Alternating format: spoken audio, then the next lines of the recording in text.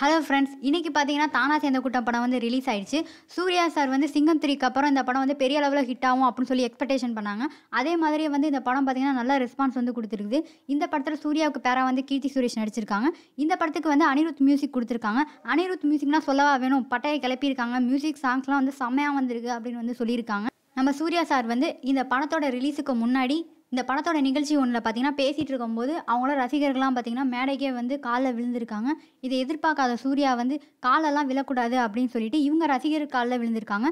இது வந்து யாராலுமே எதிர்பார்க்காத ஒன்று. ஏன்னா எந்த ஒரு நடிகரும் வந்து இந்த மாதிரி காரியத்தை வந்து செய்வாங்களா யோசிக்கக்கூடிய ஒரு விஷயம். இந்த நிகழ்ச்சியில் நம்ம சூர்யா வந்து நம்ம ரசிகர்களுக்கு என்ன சொல்கிறாங்க அப்படின்னா, நான் வந்து ரூ. 700 சேலரிக்கு வந்து நான் வேலை பார்த்தேன். அதுக்கப்புறம் என்னோட கடின உழைப்பால் வந்து இந்த அளவுக்கு நான் வந்து முன்னேறி இருக்கேன். என்னாலே வந்து இவ்வளவு முடியும் அப்படின்னா உங்களால் வந்து இதுக்கும் மேலே சாதிக்க முடியும் அப்படின்னு வந்து நம்ம ரசிகர்கள் எல்லாம் மோட்டிவேட் பண்ணியிருக்காங்க.